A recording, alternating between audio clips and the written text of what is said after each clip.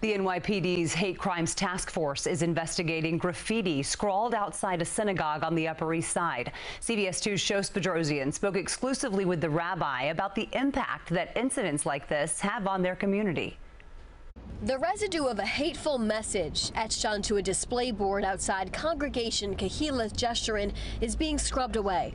Every incident of anti-Semitism is very significant. No matter how big or small the incident might appear, Senior Rabbi Chaim Steinmetz of the prominent synagogue on East 85th Street and Lexington Avenue says all incidents should be taken seriously.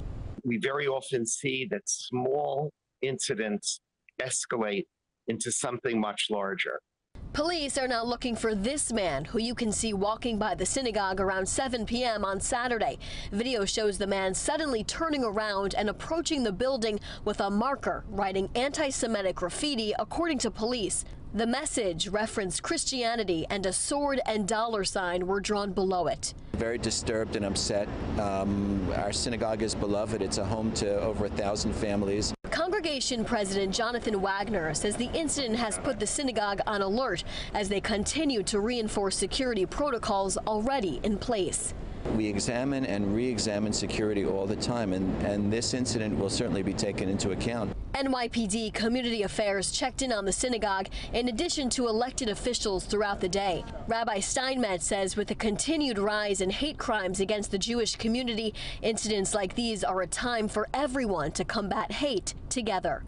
These challenges have made our community stronger over the long term. And this is a small incident. In many ways, it will be frightening for many of our families, but at the same time, we have to reflect upon the fact that Jews have always been stronger than whatever anti-Semitism has put before them. Anyone with information in regards to this incident is asked to call NYPD's Crime Stoppers hotline.